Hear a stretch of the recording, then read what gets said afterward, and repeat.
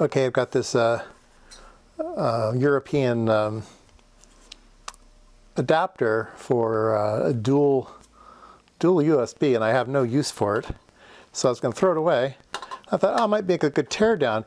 And I noticed there's just no weight at all to it. There's just nothing. I can't imagine there's a transformer in there. I just can't imagine it. It came as part of this WLN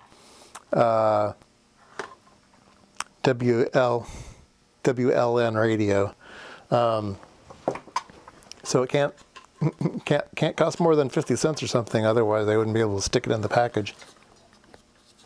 So let's go ahead and open this up and see what's inside this thing.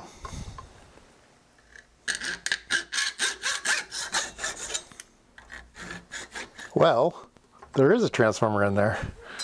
Yeah, and there's some circuitry too. So I guess it's a real power supply. It just doesn't weigh anything. Let me zoom down a bit.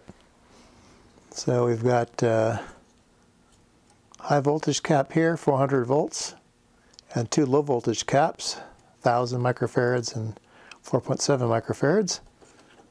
And some extra ones over here they didn't load. And the bottom side we got control chip. Here's a bridge rectifier. And yeah, that's it.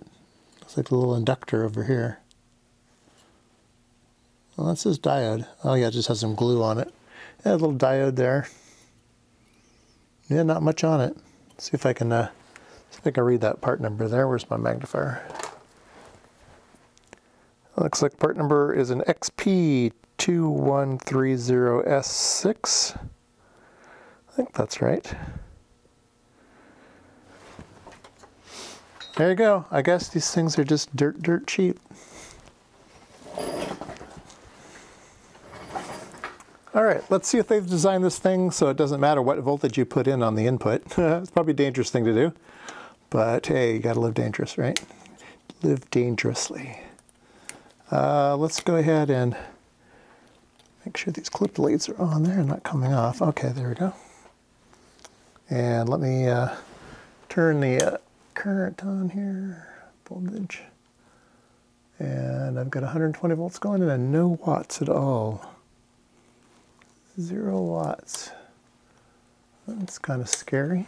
Why do we have 0 watts? Let's see if we have any voltage on it.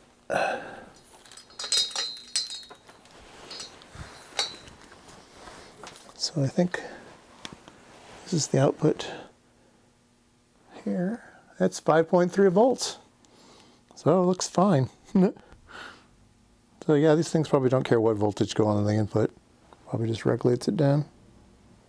Well, maybe I'll keep it then. If it's a dual 5-volt charger, maybe I can put it in a box someday. I guess I'll throw it in my junk pile.